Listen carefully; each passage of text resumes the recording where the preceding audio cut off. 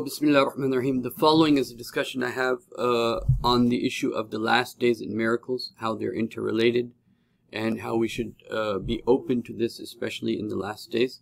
But after that, I have a discussion about how to think about things from an Islamic perspective.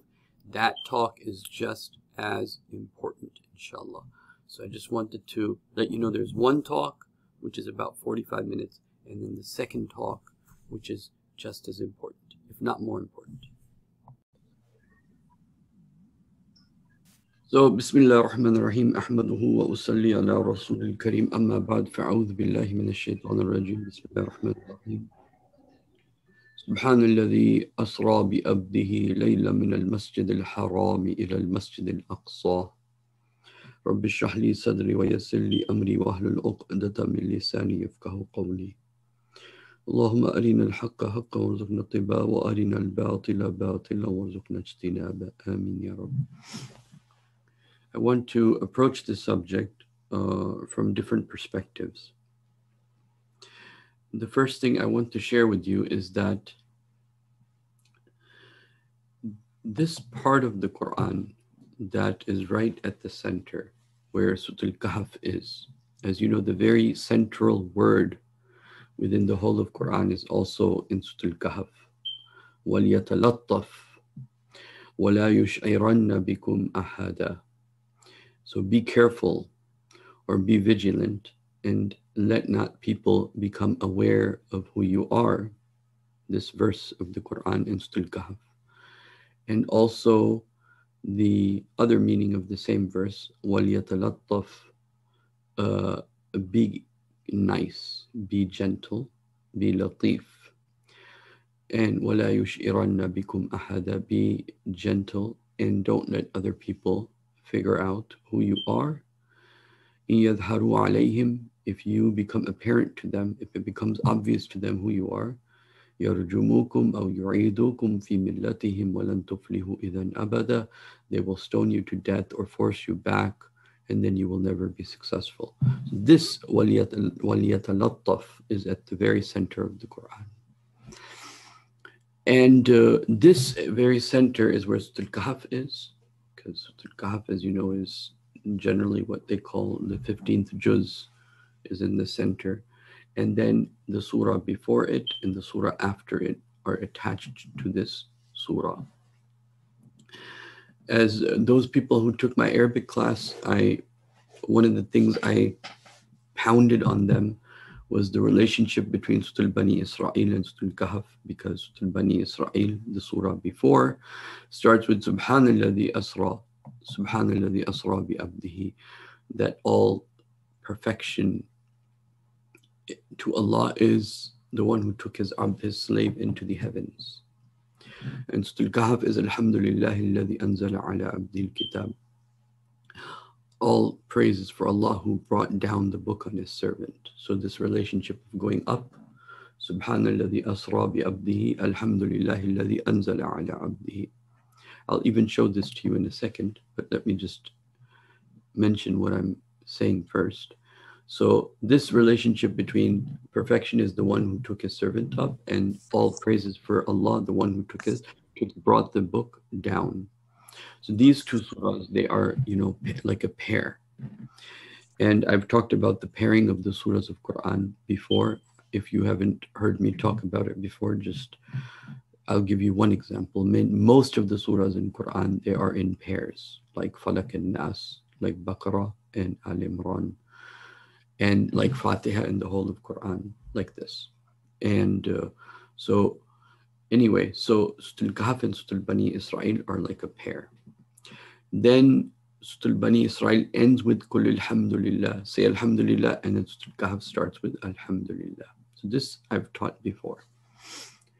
What I want to teach different today, this is also the part of the Quran that lays the greatest emphasis on miracles. Why is this important? Because Surah Al-Kahf is the surah of end times. Okay, it's one of the surahs. There are other surahs that are related to the end times also. But Surah Al-Kahf is one of the major surahs that is really, really dedicated to what? To the end times. And what does Surah Al-Kahf do?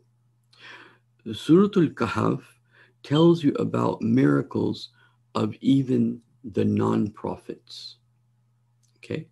So you have the whole of Quran showing you miracles of Musa, the miracles of different prophets, but Surah Al-Kahf will give you the miracles of what? Of the non-prophets. Okay? And so the Ashab al-Kahf, they were not prophets and they slept for 300 years. And so Allah subhanahu wa ta'ala supported Allah's support for the non-prophets. Okay? So this becomes very important. Part of the Allah is telling us that yes, I will give miracles even to the non-prophets. One of the things that has happened, let me go through Surah Al-Kahf and then I will tell you one of the tragedies that's happened because of the modern times and because of the Dajjali fitna, which is essentially that we no longer believe miracles can happen to me and you see? And this is a very big mistake consciously in our relationship with Allah subhanahu wa ta'ala. So Surah Al-Kahf starts off with the 7 sleepers and how so many miraculous things happened with them, right? They went to sleep and then they had the dog protecting them, and then their encounter with the people when they woke up and then going back to sleep, okay? And then you have the man with the garden, okay, and he has a relationship with this other man. According to some narrations, his brother, it doesn't matter, but he has a relationship with this other man who was pious, and he says maybe Allah will destroy your garden, and the next thing you know, his garden is destroyed, and so that also will happen, okay, and then the third one is Musa and Khidr. Again, here is a man. See, it's very strange that it's been put right here in the center. That right here in Surah Al-Kahf, this man that is teaching Musa is not a prophet, Khidr. So you have a greater teacher, a great, like the person who is of higher rank, being taught by somebody who is in a lower rank, and he's doing miracles that even, it's one thing to be taught, but he's doing something miraculous, and the Prophet of Allah, who talks directly to Allah, is not understanding the miracles, and is being done by somebody not at the level of Musa alayhi salatu wasalam. In Sharia, we all agree that Musa alayhi salatu wasalam has the higher position compared to Khidr, because he's the Rasul of Allah subhanahu wa ta'ala. But Musa has a higher position with Allah. He's closer to Allah than Khidr. But the miracles are being done by the hands of Khidr. And so the same will be here. Even though there will be people in the Ummah in the past that have much higher position than you can say some of the other believers, but Allah will be using them for His purposes. Then Zulqarnain, of course, he's doing something very miraculous. And not only is he doing something miraculous, he's, so anyway, so he's doing something miraculous is that he's putting in, and I'll be talking more about this in the coming days, but the wall that he builds and how he knows where to go and how to treat people. And then he can't understand the people, but he still understands them. Meaning the Quran says there were people they couldn't understand, but he's still able to communicate with them. And he's still able to enforce the will of Allah subhanahu wa ta'ala on them. So then, okay, so Surah Al-Kahf is clear that it is dealing with the miracles of who? Surah Al-Kahf is clear it is dealing with the miracles of the non-prophets, okay? And so this is Surah Al-Kahf, okay, dealing with the miracles of the non-prophets. Now, the surah right before this, as I mentioned earlier, is Surah Al-Isra, or Surah Al-Bani Israel, right? Now, Surah Al-Bani Israel is the greatest miracle given to any prophet. Not in the normal sense of the word that you can see it, but actually in this that it is. Okay. And that is the Isra wal Miraj. It is the greatest gift and miracle given to any prophet of Allah subhanahu wa ta'ala. So you have all the miracles of Stul Kahf, okay? And then you have right before that the greatest miracle that has ever happened to any prophet, which was specifically the case of the Prophet sallallahu alaihi wasallam. Okay. And just as in our ummah, Prophet Muhammad sallallahu alaihi wasallam and Prophet Isa alayhi salatu wasalam, they have a relationship. So what happens? The greatest miracle is here, Surah Isra. Then over here, the next surah after that, Surah Al-Kahf, gives you the miracles of non-prophets. Okay. And then after Surah Al-Kahf is which surah? Surah Al-Maryam. And Surah Al-Maryam gives you the greatest miracle of all the prophets before the Prophet sallallahu alaihi wasallam. The man who is miracle, the man whose birth, whose death, whose walking, whose breathing, whose everything is miraculous, completely miraculous, and that is Nabi Isa alayhi salatu wasalam. Okay, and so you have the greatest miracle, Surah Isra, and I've already talked about the relationship many times between Surah Isra and Surah Kahf, how they're tied into one another.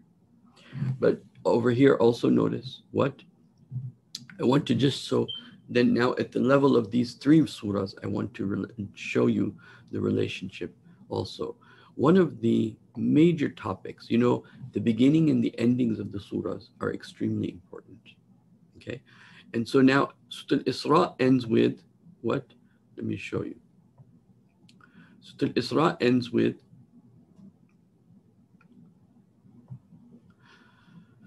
number 1, ayah number 111.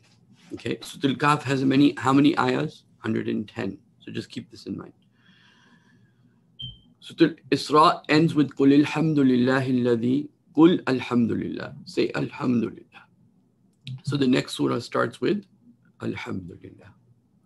Qul alhamdulillahi alladhi lam yattakhidh walad. Allah will not take for himself a son. وَلَمْ يَكُنْ لَهُ شَرِيكٌ فِي الْمُلْكِ.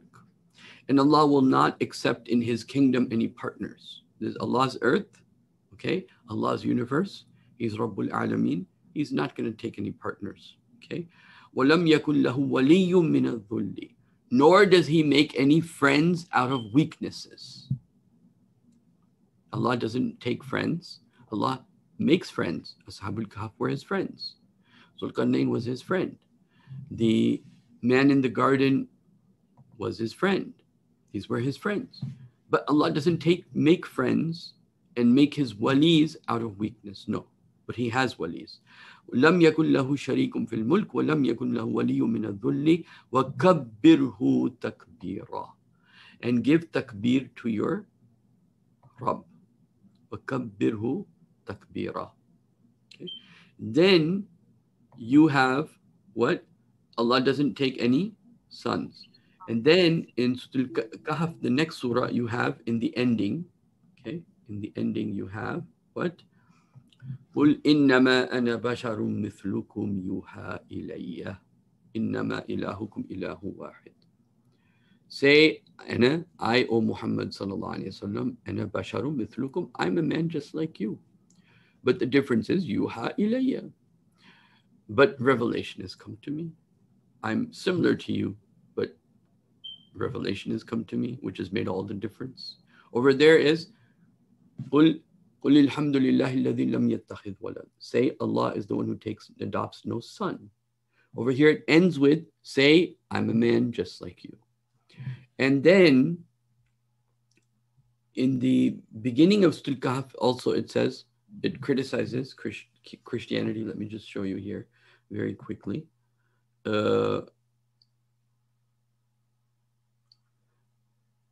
لِيُنذِرَ الَّذِينَ قَالُوا اتَّخَذَ اللَّهُ وَلَدًا. Ayah number 4. To Allah will warn those people who say Allah has adopted a son.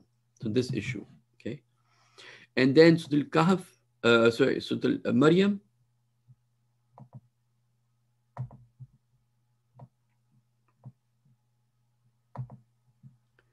ends with the same issue, that Allah subhanahu wa ta'ala is not going to excuse people who say Allah has taken for himself. وَمَا يَنْبَغِي لِلرَّحْمَنِ أَنْ يَتَّخِذَ وَلَدًا. It is not أَنْ دَعَوْا لِلرَّحْمَنِ وَلَدًا, that you call upon Allah, that Allah has a son. Okay, so all three surahs talking about Allah having a son. How does this relate to anything? Because Surah Al-Kahf, it's connected to Surah Al-Kahf, and Dajjal will claim to be the Messiah. And the Messiah, according to Christianity, is the Son of God.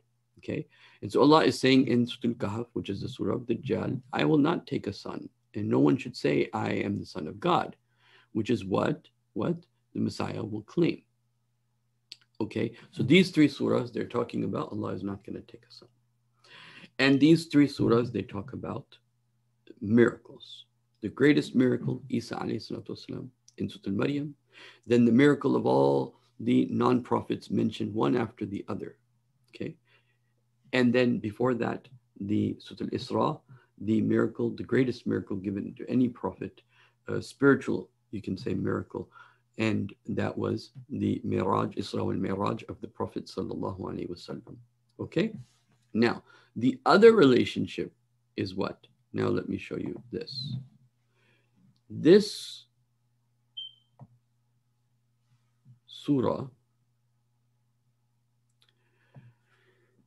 ends with, because there are two quls, Surah Al-Isra ends with two quls, qul and then qul. And Surah Al-Kahf ends with qul and then qul. So you'll see this. The second last verse, Surah 110, makes one very important point, which is connected between the three surahs also. Allah subhanahu wa ta'ala says, قُلْ أُدُوا اللَّهَ أَوْ إِدُوا الرَّحْمَنِ. Call upon Allah or call upon Rahman. أَيَّمَا تَدْعُوهُ أَيَّمَا تَدْعُوا فَلَهُ الْأَسْمَاءُ الْحُسْنَى. Which of the names you choose to call Allah by, His is the most beautiful names. وَلَا تَجْحَرْ بِصَلَاتِكَ. And don't be out loud in your dua to Allah. Salat here doesn't mean your normal prayers. Okay, because those are defined by the prophets. Salah in its literal meaning means dua. Also in the hadith literature, if you find the word salah, many times it means dua. It doesn't mean prayers, as we do the standing ruku and sujood with out loud or silent. Okay, وَلَا تَجْحَرْ بِصَلَاتِكَ وَلَا تُخَافِتْ بِهَا. Don't make your prayer too loud and don't make it too silent. And then Allah is going to give you the opposite example in a second. Meaning when you're making a formal prayer, then in your formal prayer, make it so you can hear yourself. Okay? وَلَا تَجْحَرْ بِصَلَاتِكَ وَلَا تُخَافِتْ بِهَا وَابْتَغِي بَيْنَ ذَلِكَ سَبِيلًا. But follow the course between the two. This is one meaning of the verse. But the point is, the second qul, the first qul of Surah Al-Isra is for dua. Okay? And the second qul of Surah Al-Kahf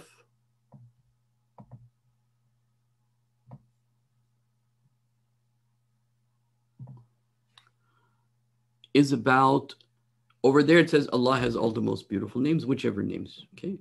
Over here, قُلْ لَوْ كَانَ الْبَحْرُ مِدَادًا لِكَلِمَاتِ رَبِّي. The kalimas of Allah, the praises of Allah, the words of Allah, the Quran, the tasbihat, the names of Allah, all these things are so many, right? قُلْ لَوْ كَانَ الْبَحْرُ مِدَادًا لِكَلِمَاتِ رَبِّي لَنَفِدَ الْبَحْرُ. Look, if all the oceans, right, became the kalimas of Allah, the praises of Allah, all the attributes of Allah, all the names of Allah, all the words of Allah, all the tasbihat of Allah, right?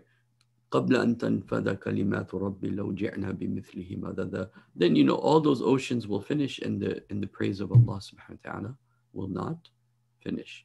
You have the similar situation both in terms of dua. Let me share with you what Allah subhanahu wa ta'ala says about dua in the very beginning. Okay. إِذْ نَادَى رَبَّهُ, يعني Zakaria alayhi salatu wasalam, إِذْ نَادَاهُ رَبُّهُ نِدَاءً خَفِيًّا. And remember when when Zakaria alayhi salatu wasalam, he made dua to Allah subhanahu wa ta'ala, nida'an khafiya, a silent dua, okay, a dua in himself. Okay. Now, over here, I want to share with you before I talk about, I had a lot of subjects I wanted to talk about today, but I'm just going to limit it to one aspect, um, which is I want to show you.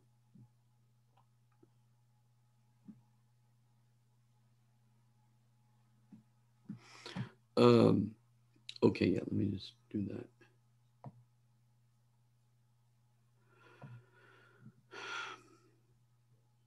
Okay, I'll come back to that, inshallah. So now I wanted to share with you.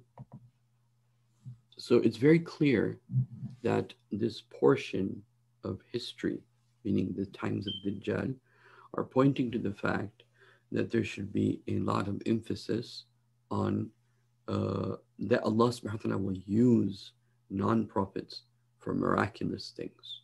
And this is why, for example, you have some of the traditions of the Prophet sallallahu alaihi wasallam that say in the end times, a mu'min will not wake up except he will see true dreams. So this is the beginning of that, you can say, seeing miraculous things happening.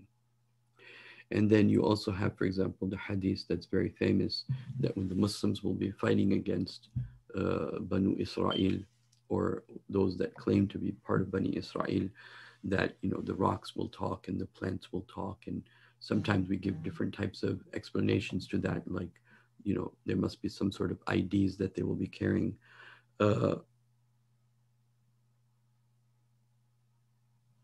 So anyway, the point being that why is Allah subhanahu wa ta'ala telling us in this place that Allah is putting our gaze or our emphasis on the idea that non-prophets can do miracles? Because we live in times where we've stopped believing in miracles.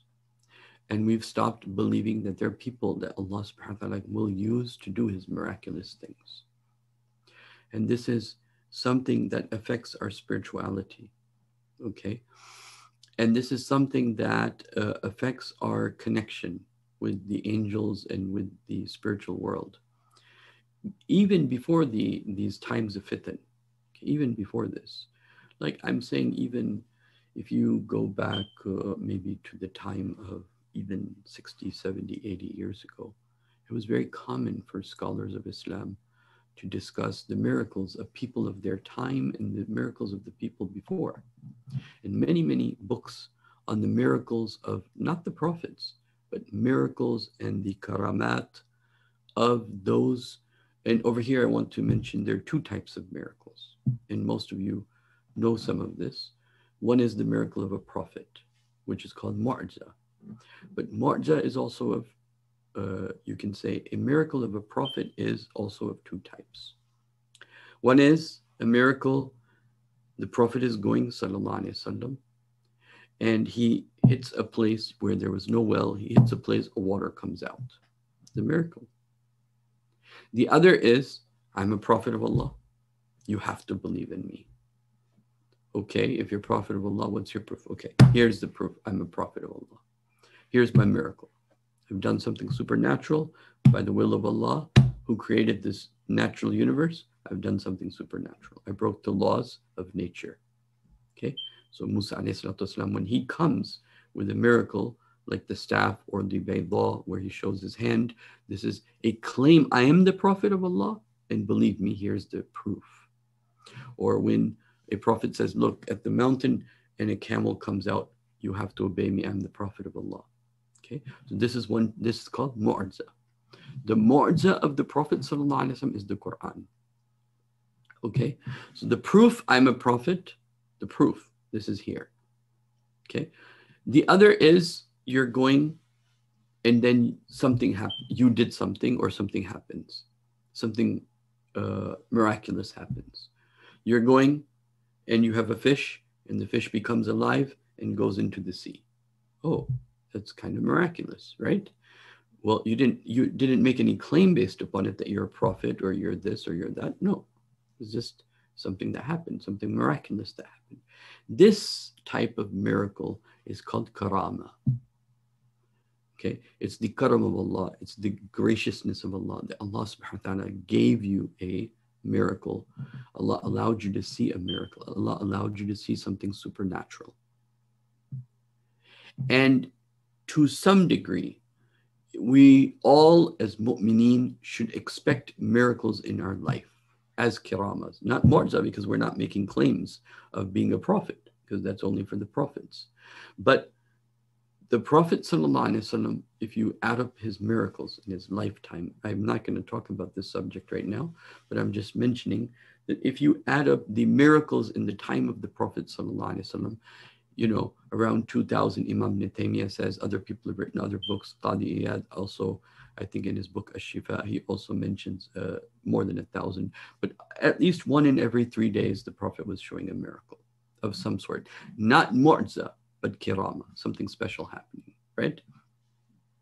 The Prophet giving someone a bowl of milk, and then he drinks it to the full, and he gives it to 60 other people, and they're all full. So the Prophet was showing all the time that he's a prophet of Allah subhanahu wa ta'ala. So the Prophet was given the greatest miracles, and meaning the greatest number of miracles. In those greatest number of miracles, the greatest miracle was Isra wal Miraj. That miracle is more for us, which I'm not going to talk about today, because that miracle proves to us he's really the messenger of Allah subhanahu wa ta'ala, more than it was a trial for the people before, but it is a proof for us today. But I'm not, that's not the subject I want to talk about.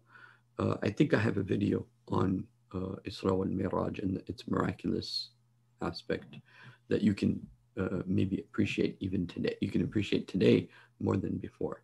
Okay.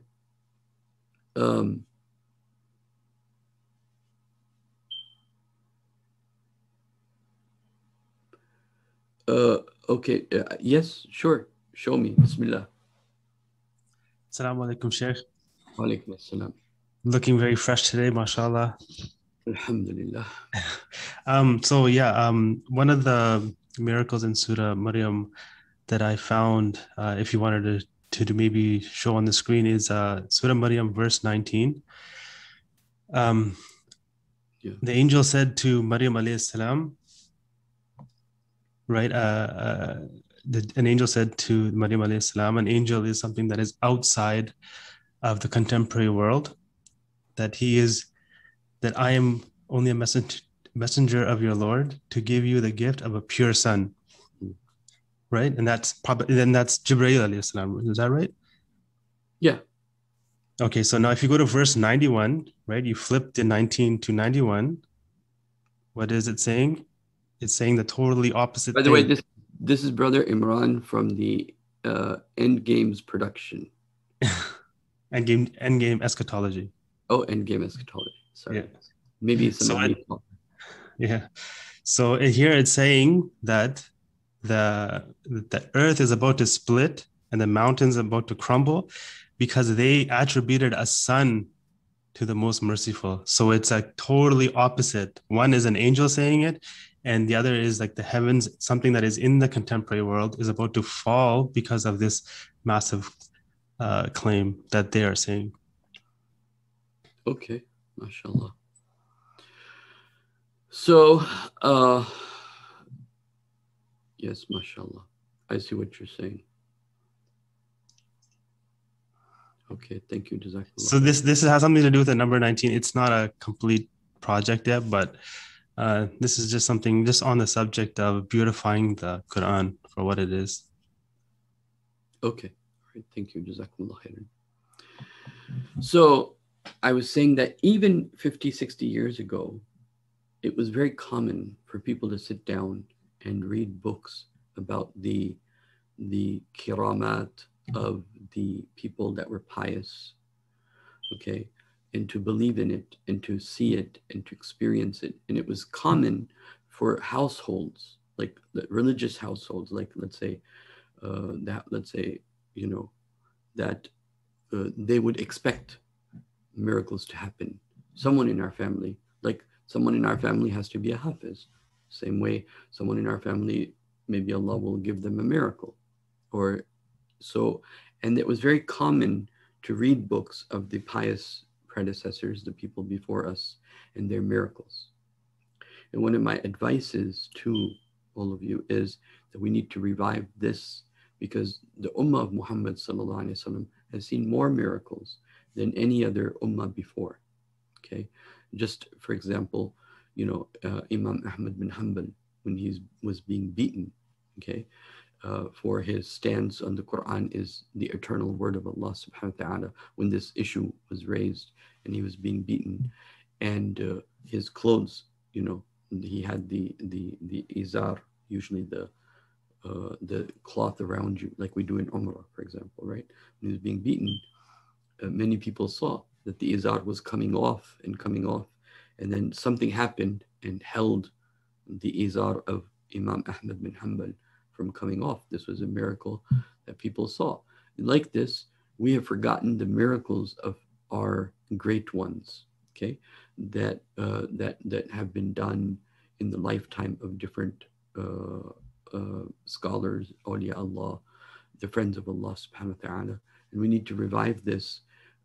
Yes, so this is what I was thinking. Right now, I just finished translating Na'im bin Hamad's Kitab al-Fitan, as some of you know. So that's, I'm still going through that. It might be a process of a few months still.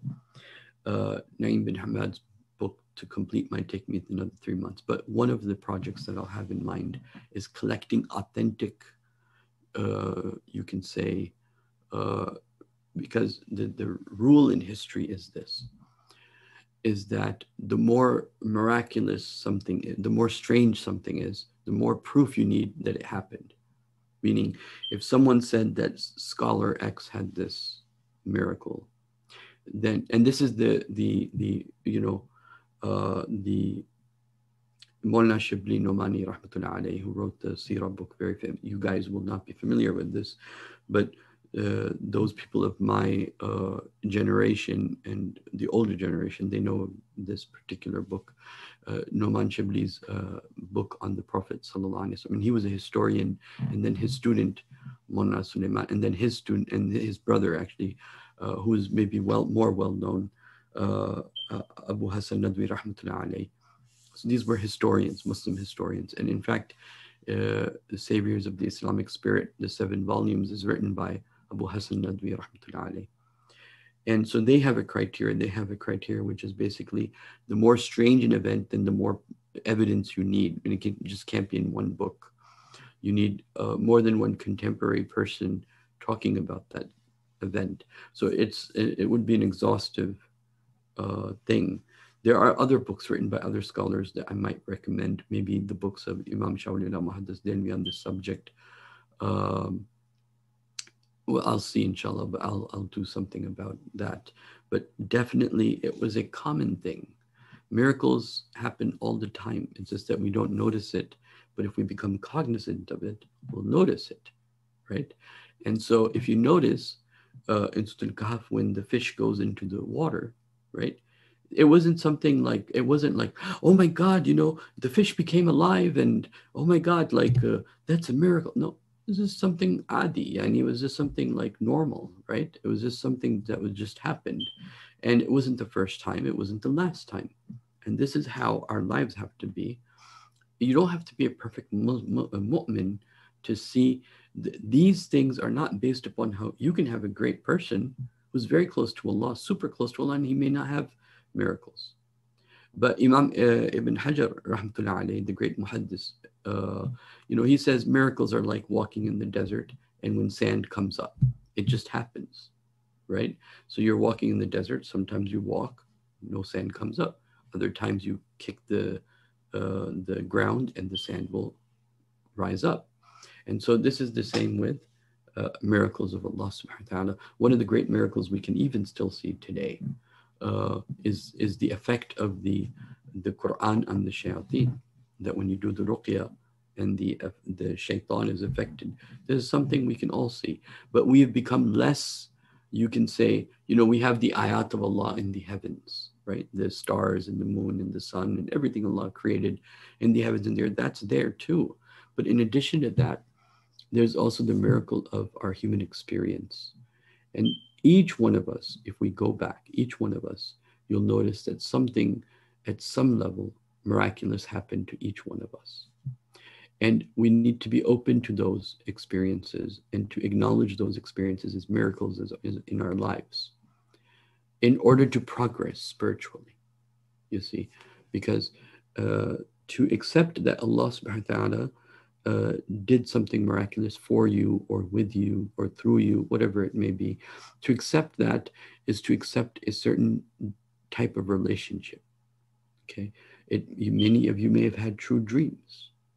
So none of us, or rather all of us, is in a position to have miracles from Allah subhanahu wa ta'ala. And also the other thing I wanted to talk about, but I'm running out of time, is the relationship between fitans, difficulties, and miraculousness. Okay, the more the fitan, the more the difficulty, the more the miracles. And so one of the things that you'll find in Surah Al-Kahf is Allah subhanahu wa ta'ala is giving miracles even to the non-prophets. And one of the reasons, like the Ashabul Kahf, for example, or the man that was being mocked at, right? That's a type of difficulty. Or even if you look at Musa and Khidr, his relationship from one of this perspective of miraculous, when the boat was broken, the people didn't realize that that's actually a miracle taking place, right? Something bad happened, and who knows what they thought, but it was actually something good happening to them, something miraculous happening to them. So anyway, my point is, the more the fitans are, the more the difficulties are, then either at that time you see the miracles, if there's a lot of fitans. What is the example of that? Two examples I'll give you. The Prophet ﷺ had his Isra wal Miraj when he was in the lowest ebb of his difficulties in his seerah of his life. Khadija had passed away. Abu Talib had passed away. He had decided, okay, I've been doing da'wah now, for 8 some years in Mecca, and the response has been very poor. Now let me go to the next big city, Ta'if. Let me try over there. So the Prophet went there, and they did worse to him than what was already happening in Mecca. And now the Prophet had to come back, you see, under the protection of a non-Muslim. As a Halif, he had to come back. So when he's now there, he's not even a free man. And in that situation, the Prophet is given 2 miraculous things. One is the meeting of the jinns at that time, and the second is Isra wal Miraj. So my point being is that when difficulties come, the miracles can be expected. Then in terms of Bani Israel was, in a great fitna. They had the Roman Empire over them. Then they had hardly any money. They were going through a famine at that time of Isa alayhi salatu wasalam. They had no resources. They were being used as slaves by the Roman Empire to build, buildings and so on and so forth. And their own ulama, their Pharisees, the people in charge who were in cahoots with the Roman Empire, were oppressing the believers. The believers, as you know, were being oppressed. Zakaria alayhi salatu wasalam was killed. Yahya alayhi salatu wasalam was killed. So the believers were being oppressed. And in this time of oppression, Allah subhanahu wa ta'ala sends his greatest miracle, Isa alayhi salatu wasalam. Okay. The other time where miracles happen is Zulqarnain, when you establish justice. Okay, when you establish justice, okay, then what will happen? Then the miracles of Allah will come. Then the Nile will listen to the command of Omar ibn Khattab. As many of you may know the story of when Omar wrote the letter to the Nile, okay? So, or when Omar radiallahu anh was giving the khutbah and he saw the army in Iraq being attacked from the other side, he mentioned in his khutbah and they heard his voice, So the point being that miracles of Allah subhanahu wa ta'ala either happen when you establish justice or when the fitnas come. As the fitnas come, expect and be open to the idea that Allah may show me a miracle to hold me strong and hold me in difficult times. Okay. And just another example of that, just for the purpose of saying this, is also when Yusuf alayhi salatu wasalam was right in that situation, you know, فَحَمَّ بِهَا. He had almost emotionally inclined to Yusuf alayhi salatu wasalam. He had emotionally inclined towards the lady. Okay. لَوْلَا رَأَى بُرْحَانَ رَبِّي. Had he not seen the burhan, the proof, or you could say the miracle from his Rabb, which is that some of the narrations, they say that Yusuf alayhi salatu wasalam, at that point, he saw the face of his father going like, don't do that. So this is one explanation of that verse. Either way, the point being, the main point is that the more the fitnas, then the more you can expect to be given the miracles of Allah subhanahu wa ta'ala, and to be held fast in your iman. And this is something you should, if you want, you can pray for. Allah, show me a miracle. And there's nothing wrong with that. And many people did. Many great scholars of the past did, you know. And, you know, so anyway, I will end here. Maybe next time I'll talk about a list of scholars of Islam who have seen these miracles happen in their lifetime, inshallah ta'ala. Okay, inshallah. Jazakumullah khairan, inshallah. Assalamu alaikum wa rahmatullah. Okay, assalamu alaikum wa rahmatullah.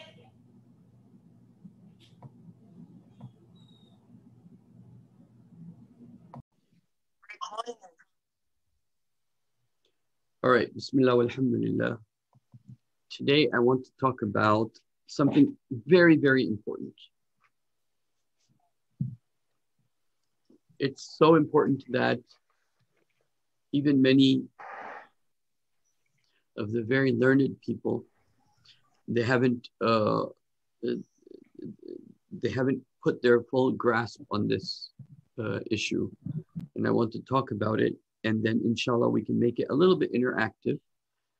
And then I hope inshallah it will be of benefit for all of you to be able to understand this tasawwur al-jami', this comprehensive view of the deen. And you all know, and you can all answer, you know, I want to make this a little bit interactive. You all know the hadith of Jibreel, right?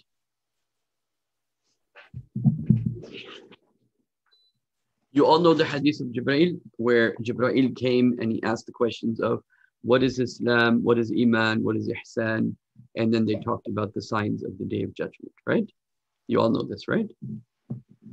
Okay, now, my question to you all, and any one of you can answer, inshallah, because we'll make this, we will make this an interactive session of learning between me and you. My question to you is what is the difference? Is there a difference? Let's say I give you, let's say I give you a pen, or I give you this, okay? So I give you this, I say, buy it from me for $5. Now, let's say you pay me $5 and you buy this. Now, this is yours, right? This is yours based upon which of the four categories? This is yours. Which of the four categories? According to Islam, this would be your property, right? According to Islam, this would be your property. Why? Because you bought it from me. But based upon not Islam, but Iman, it would be what? Everything belongs to who? Everything belongs to Allah subhanahu wa ta'ala. So what I'm trying to show you is the rules that underline these four categories. The rules of Islam are different. The rules of Iman and the foundations of Iman are different. The rules of Ihsan are different. The rules of understanding Ayyamullah, the days of Allah, or Taghayyurat, and the changing in the days, or changes as they come in history, those rules are different. Okay, what does Islam look at? What does Iman look at on its foundational level? What does Ihsan look at on its foundational level? What is Taghayyurat of the changing of the days of Allah as they happen, as time changes? What does that look at? What are the foundations of that? Okay, so Let me give you an example, and then I will ask you a question, maybe based upon that. We'll see. If someone says, Ashhadu an la ilaha illallah wa ashhadu anna Muhammadan abduhu wa rasuluh, based upon this statement, he has become Muslim based upon which of the four categories?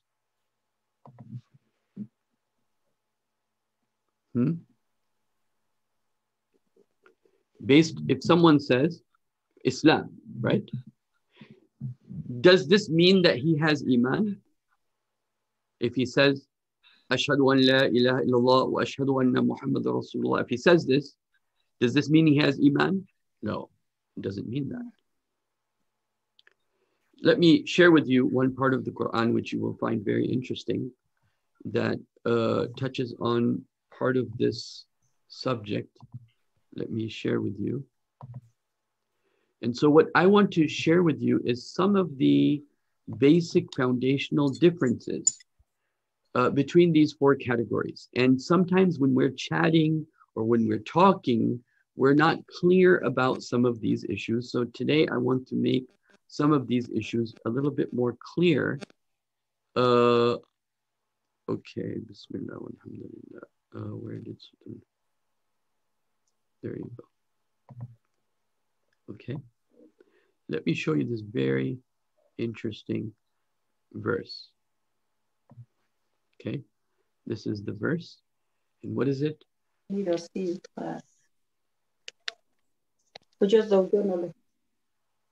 Hold on one second.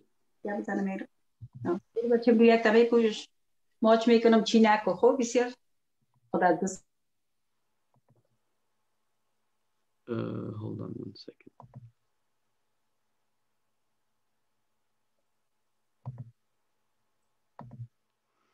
Okay, Bismillah.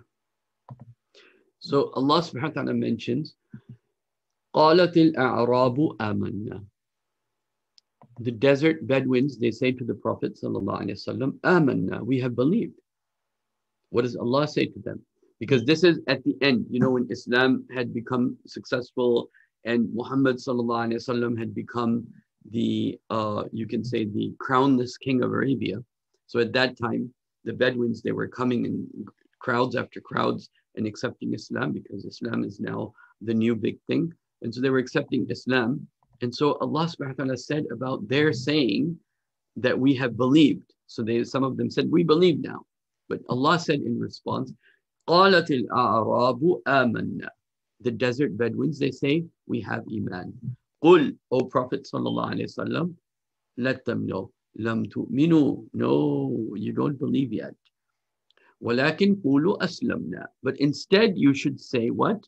You should say, أَسْلَمْنَا. We have surrendered to Islam. Then what does Allah say? وَلَمَّا يَدْخُلُ الْإِيمَانُ فِي قُلُوبِكُمْ. And Iman, true faith, true burning Iman has not yet entered your hearts. Okay. So you also have the scenario of what? You also have the scenario of when, I think it was Zayd bin Harith, radiallahu anhu, when he killed someone, or he was fighting someone and he killed him, but before he killed him, he took the shahad. And the Prophet said, did you open his heart and see? The Prophet said, sallallahu alaihi wasallam, did you open his heart and see what will you do with his shahada on the Day of Judgment, O Zayd? And the Prophet was very angry. The point being that the rules of Islam are different. The rules of Iman are different. Now, I'm going to ask you a question. Think about this very, very carefully. Does Iman increase or decrease? Or does Iman, does Iman not increase and decrease? Which one is it? Which one do you think it is? Both. Very good. How? Why is it both? Does Iman increase or decrease, or Iman doesn't increase and decrease? Depends upon faith? No. Depends upon which of the four categories you're looking at. Are you looking at it from an Islamic perspective? Are you looking at it from the Imaniyat perspective? Are you looking at it from the perspective of Ihsan? Or are you looking at it from the perspective of the changing of the days of Allah subhanahu wa ta'ala? If you are saying in the courts of Islam, according to the Islam, anytime anyone says La ilaha illallah Muhammadur Rasulullah, has become Muslim. There's no such thing as a higher Muslim and a lower Muslim. You're all Muslim. You can't say, I'm going to go to the court, the Islamic Sharia court, and say, I have more Iman, so I should have more money. I have more Iman, so my inheritance should be more. No. At the level of Islam, Iman nor increases and decreases. All Muslims are the same. The muttaqi, he has to give zakat and pray 5 times a day. The one who is a fajr, disobedient to Allah and is a Muslim, he has to also give zakat and pray 5 times a day.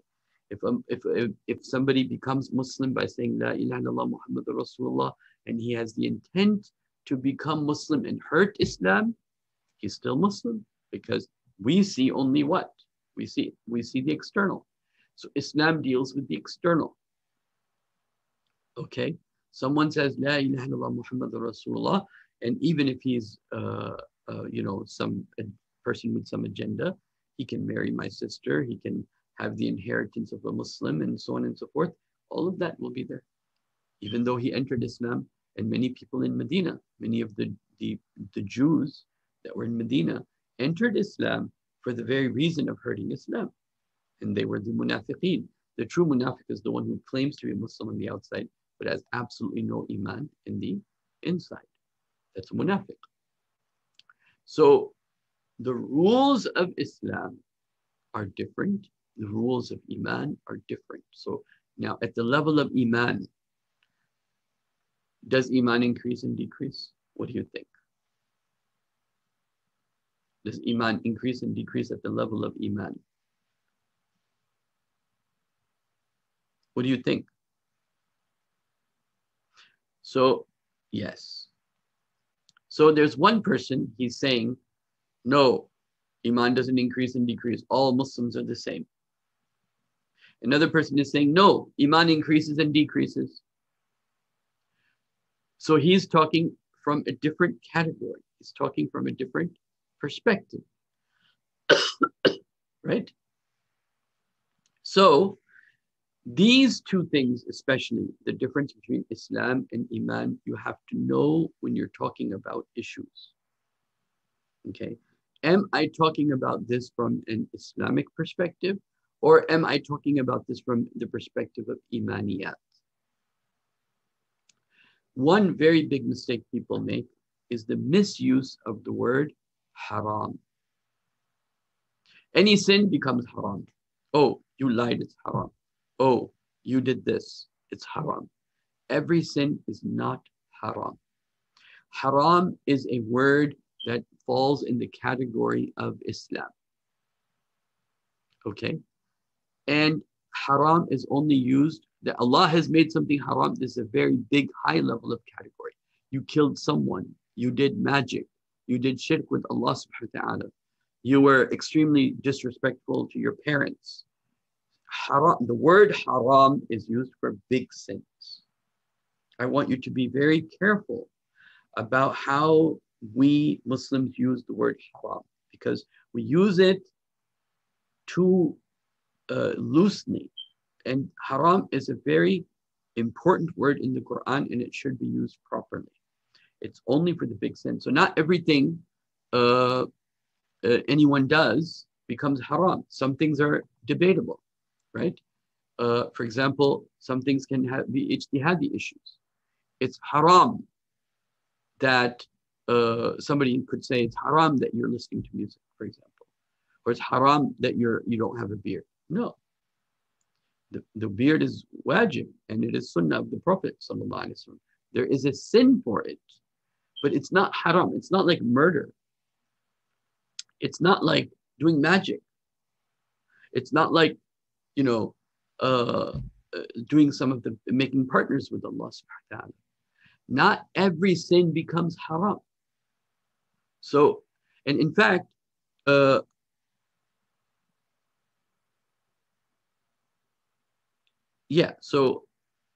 munafiq, a true munafiq is the one who presents himself as a Muslim, but internally is conspiring with the opposite side. Okay? So for example, Quran says, وَإِذَا لَقُوا الَّذِينَ آمَنُوا قَالُوا آمَنَّا. When they meet the believers, they say, we have iman. They tell us, oh, I believe. وَإِذَا خَلَوْا إِلَىٰ شَيَاطِينِهِمْ. And when they're left alone with their shayateen, maybe the ins, the human beings, or the jinn, whoever they're left alone with, قَالُوا إِنَّا مَعَكُمْ. No, we're actually with you. نَحْنُ الْمُسْتَهْزِئُونَ. We're just mocking them. So they say, we have iman to you. These politicians, when they talk about Islam, they're just mocking you. Only to go back to their big ones, their leaders. One of the meaning of shayateen in this ayah means their leaders. Okay? So, وَإِذَا لَقُوا الَّذِينَ آمَنُوا قَالُوا آمَنَّا وَإِذَا خَلَوْا إِلَىٰ شَيَاطِينِهِمْ قَالُوا إِنَّا مَعَكُمْ إِنَّمَا نَحْنُ مُسْتَهْزِئُونَ. We're only mocking them. Then, there are different levels. And the Prophet said, sallallahu alaihi wasallam, the munafiq, the sign of a munafiq, because we can never know who's truly munafiq internally. Okay? Either the Prophet knew that, or the companions were told by the Prophet, then they would know that. But other than that, we have only signs of somebody who's a munafiq. Okay? So there are different categories of that, but I'm not going to go into the details of that.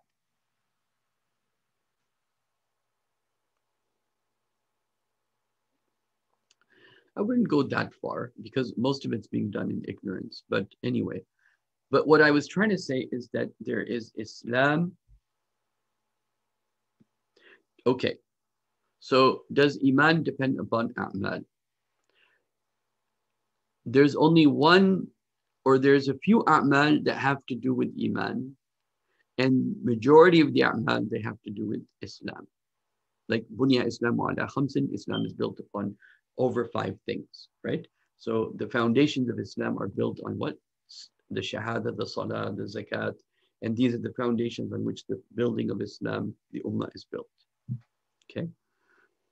Even though that building has now been broken because we don't have, for example, the Amir of Jihad taking us to, or the Amir of Hajj taking us to Hajj. We don't have the Khalifa giving us a khutbah. So that whole system has been broken because in the olden days, the khutbah would be given by the Khalifa. The big khutbah would be given by the Khalifa in Mecca. So what should be happening is the Muslim leaders should be sitting in Mecca and Medina and talking to the Muslim world and telling us actually what's going on in the world. And the lectures that Sheikh Imran Hussein, for example, gives, they should be actually be given from Mecca and Medina. And then the whole Muslim world should be listening to those, you see. But they have their prayers and their du'as, and they have, they hide give them the written khutbah, and so then the Muslim world is not really well connected. Anyway, that's a separate issue. The issue I want to talk about here is something very important. The difference between Islam and Iman, first of all. Okay, Islam is based upon a different set of rules. Iman is based upon a different set of rules. Okay, Iman is how much you have tasdeeq, you have confirmation in your heart that what are the 6 imaniyat? Belief in Allah, right? Belief in the akhirah, belief in the books of Allah, belief in the prophets of Allah, belief in the qadr of Allah subhanahu wa ta'ala, and belief in the angels of Allah subhanahu wa ta'ala, the 6. Okay. The more you have proof that this is reality, Iman has to do with reality, and Islam has to do with the external. Okay. In a sense, Iman has to do with how much you believe in these 6 things. Okay. Allah, His messengers, the Malaika, the Day of Judgment, the books of Allah subhanahu wa ta'ala, and the qadr of Allah subhanahu wa ta'ala, the destiny Allah has written for ourselves and all of mankind and all of the universe. Okay. So Islam is something separate. It has different rules. Okay. The way you will understand something in Islam, for example, in Islam, Islam tells us to pray, right? Salat, bunya Islam wa ala khamsin. Islam is built upon 5 things. So one of them is prayers. How do we know we have to pray? Oh, Allah says, aqimus salat. Allah gives us a command, pray. And then Allah gives us a command of certain aspects of prayer. Warka'u wasjudu, right? Right? So Allah says, stand up in prayers. Qum al-layla illa qalila. Allah says do ruku, Allah says do sujood. So these are parts of Islam. And how do you determine those? You determine those by the commandments of Allah subhanahu wa ta'ala. When Allah gives you a command to do something, gives you a command not to do something, this is part of Islam. When He gives you a certain encouragement, it may not be a command. For example, the Prophet said, "I'faluha," let your beard grow. It's a command from the Prophet. But is the command of the Prophet equal to the command of Allah when Allah said, "Aqimu salah," establish the prayers? Or is there a difference? This subject for scholars is a subject of Islam. They're studying Islam. They're looking at things within Islam. Okay? And so if the Prophet gave a command, is that the same as, is the hukm of that the same as when Allah gave a command? So like, for example, in the case of "I'faluha," for example, or the Prophet said, sallallahu alaihi wasallam, that if it was not difficult to find my ummah, I would have my ummah doing miswak for every prayers. In other narrations of the Prophet sallallahu alaihi wasallam, for example, for doing miswak, does miswak become fard by the Prophet saying that? Does the beard become fard by the Prophet saying, let the beard grow? And the Prophet gives a command for the beard to grow. Does it become fard for that? No, because Islam is a special subject with its own rules that understands, okay, this is what is absolutely commanded. This is what is encouraged. This is what is sunnah. This is what sunnah mu'akkada is. This is what is makruh, disliked. This is what is completely haram. How do we know it's completely haram? What are the rules of something that is completely haram? Right? So this is Islam. What is Iman interested in? Iman is interested in how much you believe and agree and have conviction in your heart. So for example, there can be somebody who externally is not doing anything of Islam. He is externally, let's say he doesn't pray, he doesn't do zakat, he doesn't do saum, he doesn't fast, he doesn't do any of the externals. But internally he has Iman. Internally he believes in Allah. And his faith, I've seen people like this. They don't do anything externally. But when you talk to them, their Iman is like so strong. Their reliance on Allah and their belief in Allah and their belief in the akhirah and the belief that they're accountable to Allah subhanahu wa ta'ala is so strong that it's almost amazing. Imagine how much more they would be if they were actually acting on the Islamic aspect of it, the foundation, right? So Iman is that how much tasdiqum bil qalb. At-tasdiqum bima ja'a Rasulullah sallallahu alaihi wasallam. This is one of the definitions of Iman. Iman is the confirmation in your heart that you confirm that whatever Prophet Muhammad brought is true. Okay? And so Iman is an internal thing and it has its own rules, right? And Islam is an external thing and it has its own rules. What is fard? What is sunnah? When is something commanded? How do you know it's commanded? How do you know it's just encouraged? Like when the Prophet gave the command, "I'faluha," and I'm repeating this one because so I can stay with one example and explain it. So when the Prophet ﷺ gave the example, "I'faluha," grow the beard, right?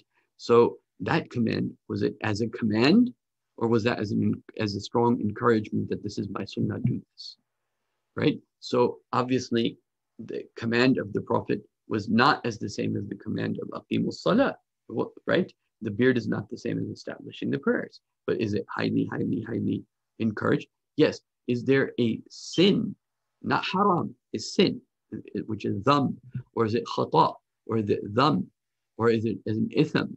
It's a sin to disobey the Prophet, yes, but it's not haram, meaning the act itself is not haram. It's not like murdering someone. Then Iman, let's come at the level of Iman. Iman is how much you really believe something is true. And then if you really have Iman, then what will happen? Then it will automatically manifest itself externally in some shape or form.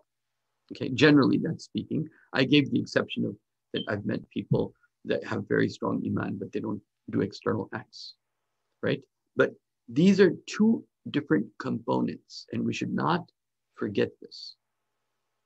Now, the other thing I wanted to talk about before I go further on ihsan and then the taghayyarat of the ayyam is that now I'm talking about fundamental things Muslims should know about their deen. Okay, what is it that the deen wants from us? And I'm going to explain this to you in a second, inshallah. But right now, at the level of Islam, I want it to be very, very clear. There are things that are qat'i, that are absolute. La ilaha illallah is absolute, right? And then there are things that are not absolute. They're very likely, very, very likely. There's a very strong argument for it, a very logical argument. It is very likely, but you still can't say it's qat'i. You can't say it's absolute. You have to be very clear about the things you consider absolute and the things that you are not absolute, no matter how strongly you feel about them. So for example, I'll give you an example. I feel, based upon my research and my understanding, and now I'm almost 50 years old, so more than 30 years of learning and thinking, I feel Ya'juj and Ma'juj are out. Hardly anyone can ever convince me of not thinking that. I'm 100% convinced Ya'juj and Ma'juj are out. I'm 100% convinced we're living in the last days. 100%. But it will still not necessarily fall into the category of qat'i, absolute, until you have a text in the Quran that says you are now living in the last days. It will always be a product of the human mind. It will always be a product of the human mind. It is my application of my mind, like Sheikh Imran Hussain says, we need people to think. The absolute things are the things the Quran says clearly. That those things Quran itself calls muhkamat, absolutely clear.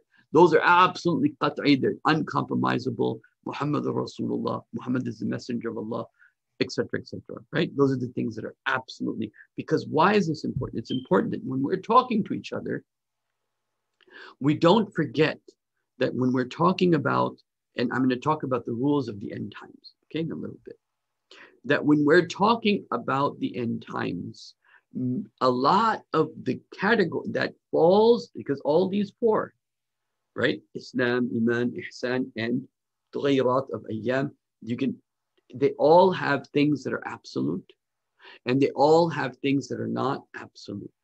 For example, let's say reading, I'll just give one example. I don't want to give a bad example, but let's say something that has a difference of opinion. Reading, let's say, witr prayer. Okay, the Hanafi say it's wajib, the Shafi'i say it's sunnah. Okay, so it's not qat'i, it's not absolute. Even if you feel very strongly about something, it's not absolute. It's not like La ilaha illallah Muhammadur Rasulullah, where it is in the Quran, it's in the nas of Quran, it's in the wordings of Quran, and the wordings of Quran are telling you something. Versus the wordings are not there, but you are interpreting the word to say something. These are two very different things. So when we're looking at the Quran and I'm saying, look at this verse and look at this history and look at this article, and I'm putting things together, then most likely it's not the text that's speaking to you, it's the brain being applied to the text that's speaking to you. And so therefore it does not fall in the category of qat'i, absolute. It falls in the category of dhanni, even though it may be true. Majority of the things that are true are in the category of dhanni itself, but they're not qat'i, they're not absolute. They may be very close to absolute in their evidence, but they're not absolute.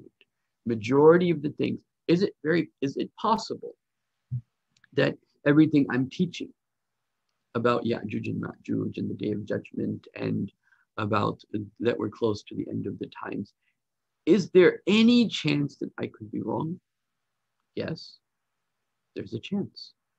I could be wrong as a whole. I could be wrong in some particulars. I could be wrong because I'm applying my mind to the Quran and letting the Quran speak to me in that way. But it's not qat'i. It's not like La ilaha illallah Muhammadur Rasulullah. So at the level of Islam, at the level of Iman, same thing. The things that are absolute within Imaniyat,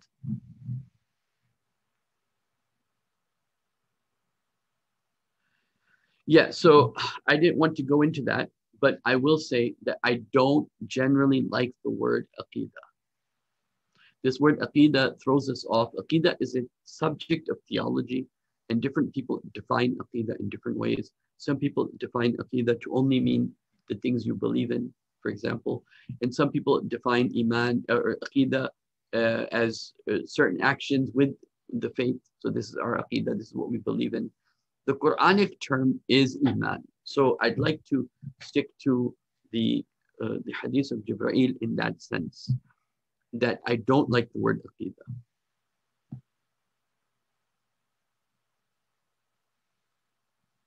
Yes, I could, even though I 100% believe, I 100%, 1000% believe that Dhul Qarnayn is Cyrus the Great. I believe that. Believe not in the sense of my imaniyah. And this is what I'm trying to say. That in terms of my knowledge and intellect, see, let me go back a little bit. I'm going to share with you something important.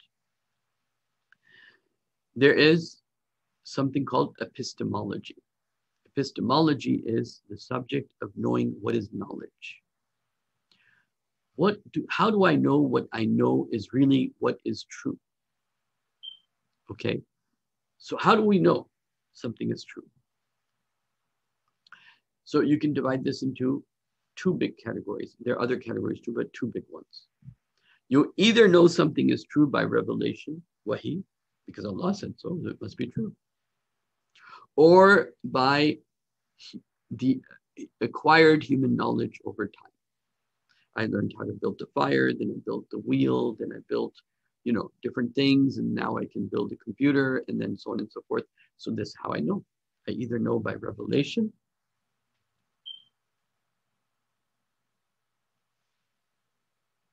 yes, Mahdi could be. Somebody said they can't hear me. Do other people have the same problem? I think you need to click on the mute button and fix it from there.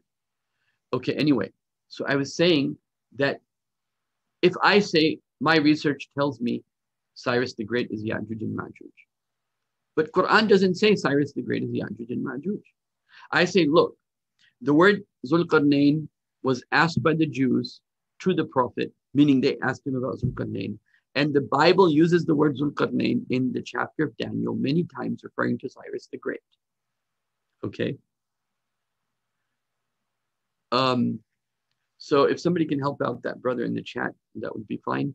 But I was saying, if I very strongly believe and I have the evidence, I can say, look, the Bible says Zulqarnain, and it's referring to Cyrus the Great, and their source of knowledge was the Bible. That's how they asked the questions. They asked based upon these scriptures. And then what? Then this is why I believe Cyrus the Great. My evidence, right? I have 100 evidences to say Cyrus the Great is Zulqarnain, but the Quran doesn't say it. Period. You have to be able to divide what is absolute and what is not absolute. What is your feeling of what is true, and what is the Quran saying is absolutely true. Okay? So all those, for me, when something comes in Quran, all of its dimensions are true. Whether it is the person Cyrus the Great, whether it is that Zulqarnain will be coming in two different epochs, you can say, or we're living in a time where we have to bring two different, you can say, knowledges together, or whether it is from the perspective that we have to hold on to the sunnah of the Prophet, or that knowledge of the past with the knowledge of where it's going in the future, and bringing them together, whether you take it that way. In all of its different shapes and forms, Zulqarnain will hold true as long as it's true to the word. But again, you have to make a distinction. Whatever I say of the word Zulqarnain, whether it is Cyrus the Great, whether it is two different points in history, or two forms of knowledge, so on and so forth, whatever I will say, that is not qat'i. It is not definite. It can be close to definite. The more it is closer to the language of Quran, like for example, if we take Zulqarnain, and I say Zulqarnain is Cyrus the Great. Now I'm going to ask you guys this question. If I say 100% Zulqarnain is Cyrus the Great, and another person says 100% Zulqarnain means two different epochs, okay, two different qarans. Who is closer to the Quran in terms of interpretation? Not who's more right, but in terms of as interpretation, who's more closer to the Quran. The two ages, because that is the Quran itself speaking. Right? So even though you all know that I believe 100%, and when I say believe, I want to make a distinction between imaniyat, which I was talking to, and I believe in terms of I trust my brain enough to understand who is Dhul-Qarnayn, which is Cyrus the Great. But could I be wrong? Could I be wrong? Yes, I can be wrong. The person who says two epochs is probably closer to the Quran in a sentence. The exact wordings of is hanging on to the Arabic words of the Quran. Okay, so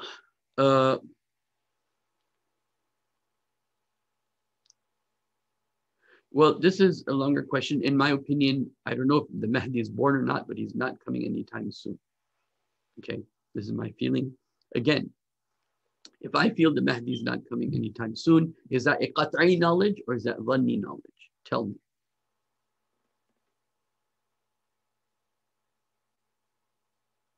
Right, it's dhanni, it's not absolute. It's not like la ilaha illallah. It's not like a verse in the Quran says that the Mahdi will come in such and such age at such and such time. I can give you my dalil. I can say, you know, we still need the greater Israel to be established. The Prophet said, sallallahu alaihi wasallam, the first nation to be destroyed will be the Persians and then the Arabs. Okay, so the war with Iran will happen first. This is all interpretation. And then the war with the Arabs will happen. That's interpretation. That's not qat'i. That's my taking a saying of the Prophet and giving it interpretation. Okay, giving it interpretation means it's not absolute. If the words are speaking to you themselves, then that's absolute. Okay, but if you have to apply your mind to it. So we're living in the end times. We're living in the end times because we have tall buildings. Let's say we have the Arabs who built the tall buildings. Pretty close, right? Pretty close. We know the Arabs and we know their tall buildings. Pretty close. But is it qat'i? Is it qat'i? The Arabs and building tall buildings, what do you think?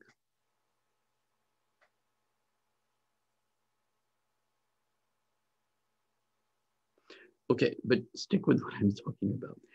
The Prophet said the sign of one of the signs of the Day of Judgment is tall Arabs building tall buildings and competing in tall buildings. Is now will you say, can you say based upon what we see today that that's pretty close to that hadith?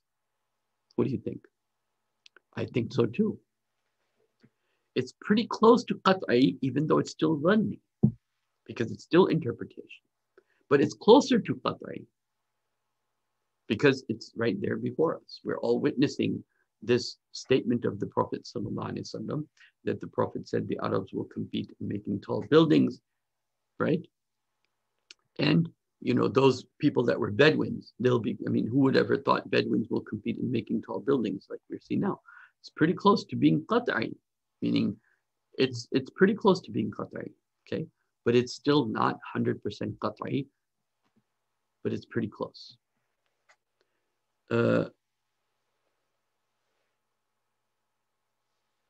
Okay, so there's Islam, Iman, Ihsan, and the changing of the days, and you can divide them into qat'i, where the text is qat'i about it, where the text is dhanni about it. I'll give you an example. At the level of Islam, I gave you the example of the witr prayer, for example, or I gave you the example of Dhul-Qarnayn, or things, I gave you some examples. Now, at the level of imaniyat, in terms of the text, the Quran says to believe in the angels. Now, let's say there's a hadith that talks about some angel, some specific angel.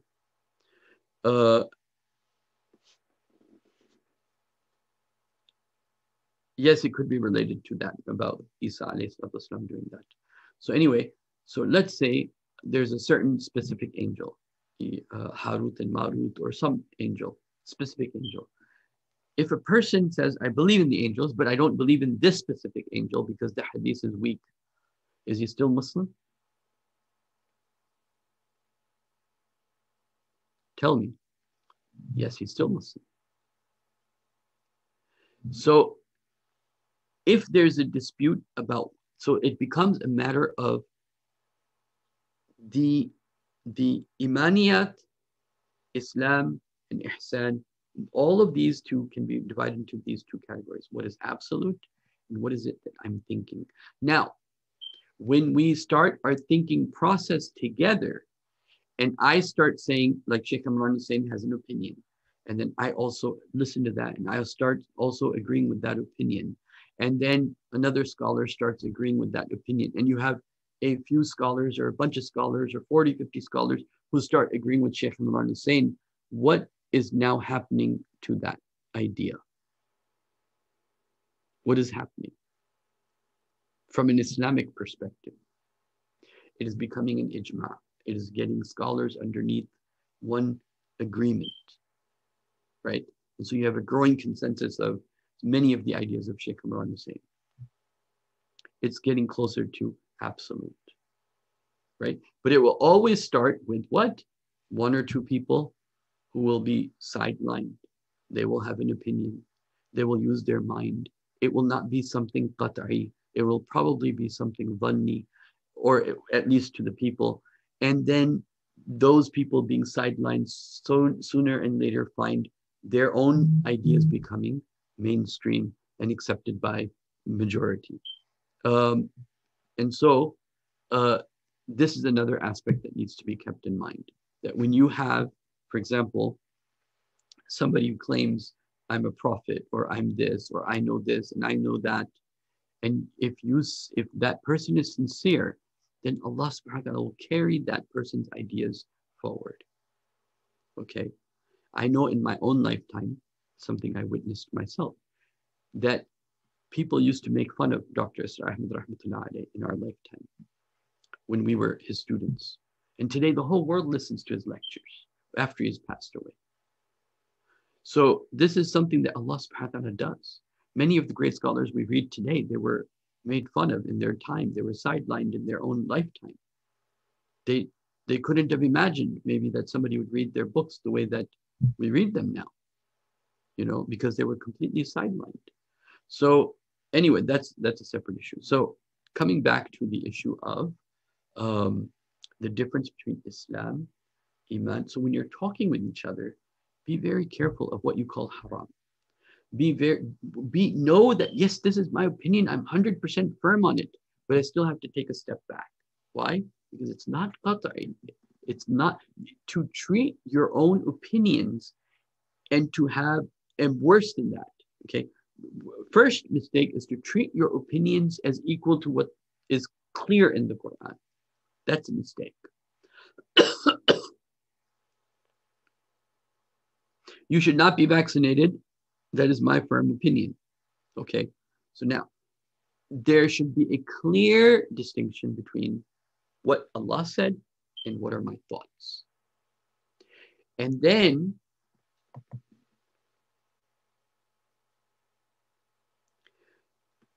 that's the first mistake, is when you start thinking your thoughts and the Quranic words are the same. They're not the same.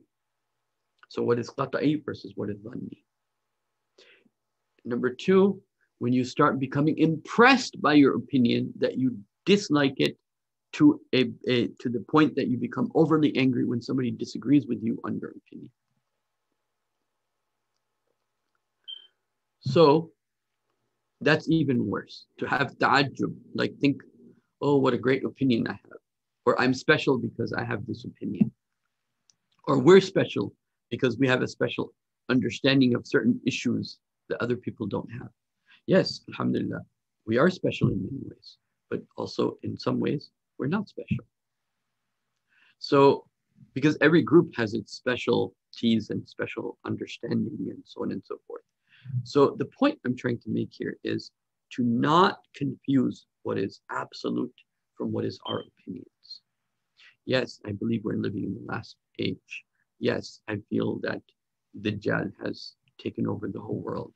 And yes, I feel vaccines are bad and that Bill Gates has this whole thing that we've been talking about. But you have to be able to step back and say, okay, but Quran is leading me.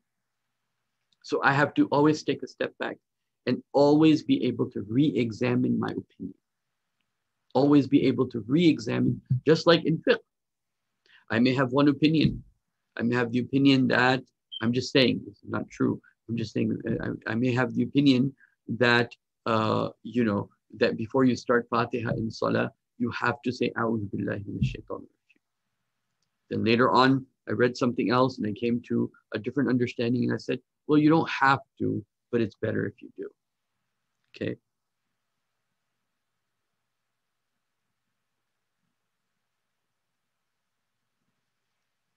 Okay. Again, if someone says all the minor signs have taken place, is that a qat'i statement or a dhanni statement? Tell me.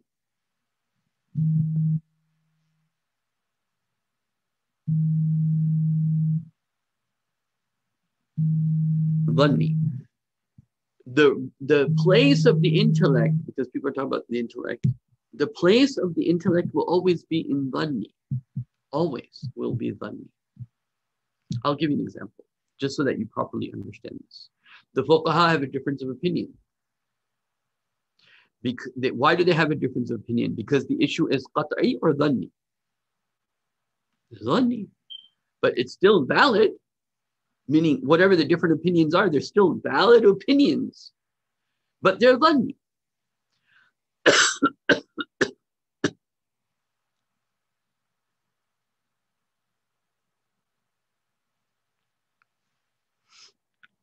So it's very important to make this distinction. It's very important not to jump and call something haram. It's very important to understand the difference between Islam, Iman. Ihsan is what? Ihsan is the struggle to open those realities that really exist, like opening the curtains from this reality to the next reality while you're living in this world. And they have a different rules and regulations.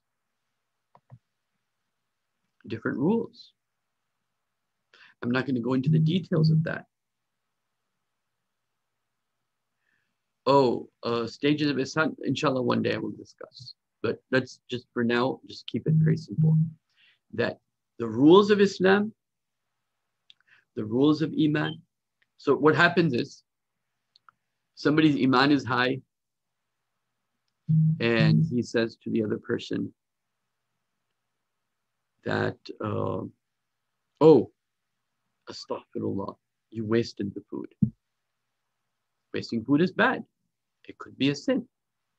But let's say somebody who has a lot of Iman and a lot of taqwa, he says to the other person, you wasted the food. Okay. At the level of Iman, he may be correct to some degree. Okay. But at the level of Islam, it's, you can say, not a valid even topic. Okay. I'm not talking about wasting like the way Quran says people waste and innal mubazzirina kana ikhwana shayateen. Those who waste and are wasteful are the brothers of shaitan. Not in that sense, but I was thinking in my head, like for example, there are people, Shiekh Ahmed rahmatullah alayh, my teacher, he was one of them. I've seen with my own eyes that if he used a napkin on one side, for example, he wouldn't waste it. He wouldn't just throw it away. He'd use the napkin on the other side. When we used to write in books long time ago, in the early 90s and the late 80s, when we used to write in our books, our teachers would be mad. Why'd you miss a page? Write on the back of the page. If you wrote on the front of the page, write on the back of the page. This is how they were. They felt it's being wasteful. But being wasteful is it's more from an imaniyat perspective than from a sharia perspective proper. Okay? Even though there's some overlap, you can say. Ihsan are the different stages that are required to come closer to Allah, to become the friend of Allah. How do you become the friend of Allah? There's a whole subject in itself. It has different rules and regulations that are different from Islam, somebody can be very close to Allah, and his iman, his tasdeeq, his confirmation of iman is not very strong, but he's become very close to Allah. Another person can have absolute 100% proof that this is the truth. And he's not made his journey of becoming the friend of Allah. You see? And so you have Islam, which is the external, Iman, confirming that this is the truth. And then the journey of becoming close to Allah subhanahu wa ta'ala, which is ihsan. These are three different things. And sometimes when in this journey, these things become confusing. You have to make it clear. Okay. What about the signs of the Day of Judgment? What is the purpose of the signs of the Day of Judgment?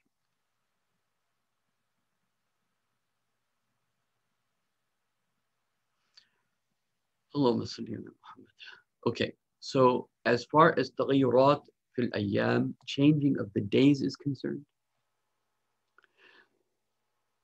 what are the rules that apply there?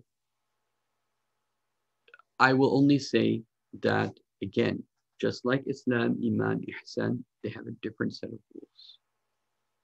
And one of the reasons that people have a hard time dealing with the opinions of somebody who has studied Islamic eschatology all their life is that they haven't spent the time in understanding the rules of what is the Islamic concept of history? What is the Islamic concept of how things are going to unfold? So a lot of our scholars have spent a lot of time understanding Islam and its rules and regulations and what is qat'i and what is dhanni and what is haram and makruh and all the different various fields, whether it is hunting or whether it is, how to do zabiha and praying and wudu. And we've done a lot of that in the field of Islam. And then we have done a lot in the field of Iman. This is where the Ashariya and Mu'taziliya and all of this, and also in how to become close to Allah subhanahu wa ta'ala. But the field that is also now needed in addition to these three in the end times is now to understand the rules and regulations of how time changes things. What are the principles of how time changes? Why is time moving in this direction? What is what they call the teleological concept of Islam? Where are things going? Where will they end? What is the final end of history, so to say, right? And so the Prophet told us that the history is going to move in a certain direction. What are the principles that underline that, right? What are the principles that underline that? And one of the things that I'll leave you with for today about the taghayyurat al-ayyam, what is that history is trying to do? History is trying to do two things. Number one, history is trying to prove, or history is looking for, you can say, history is a battle between haqq and batil, a battle between the truth and falsehood. That's what history is. History is the forces of evil against the forces of good. And understanding the principles of how the forces of good and how the forces of evil work. And then it is, in terms of the good, it is the history is looking again to reestablish the Islamic, reestablish the Islam on the earth and on the globe. This is what the history is looking for. This is the direction history is moving in. But in the middle of this is the hurdle we call Dajjal, or the end times, or the fitans, that we're passing through this, right? So this taghayyurat fil ayyam, for example, the Prophet said every 20 years history will change. The things will change every 20 years. This is what the Prophet said, sallallahu alaihi wasallam. Every 20 years things will change. Okay, so every 20 years things are changing. Things are changing. Look at how the world was 20 years ago to where the world is today. When I was young, there was no internet. Then when I was in my 20s, there was the internet. Now after another 20, when I was in my 40s, we got blockchain and this new technologies of gene therapy and everything else that is emerging now. Every 20 years, things are changing. Next 20 years, the world will be a different place, right, than where it is today. And so this is the understanding how the world is changing and understanding how the forces of evil and haqq, the truth and falsehood are colliding into one another and affecting that change. And so with that, if anyone has specific questions about what I wanted to talk about, the difference between Islam, Iman, Ihsan, and the changing of the days, or taghayyurat, or the alamat as-sa'ah, the signs of the hour. Okay. So if anyone has specific questions with that, I'll inshallah answer. Otherwise, inshallah, we're done for today.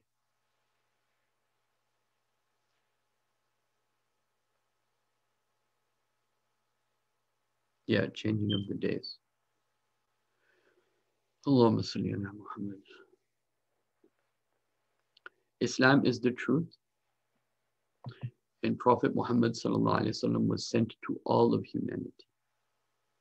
Prophet Muhammad was sent to all of humanity. And so therefore, that mission of the Prophet has to be completed. That is the purpose of history. History exists to, for example, if a group of people, the Prophet tells them to believe and they don't believe, if a group of people don't believe in the Prophet, what does history do to them? What does history do to if you don't agree with the Prophet? You're finished. Nuh, Lut, so on and so forth, Salih, right? You disagree with the Prophet, you're taken away from the earth. Prophet Muhammad was sent to all of humanity. His purpose of coming here is to establish the hujjah, is to establish the excuse upon humanity, to show humanity.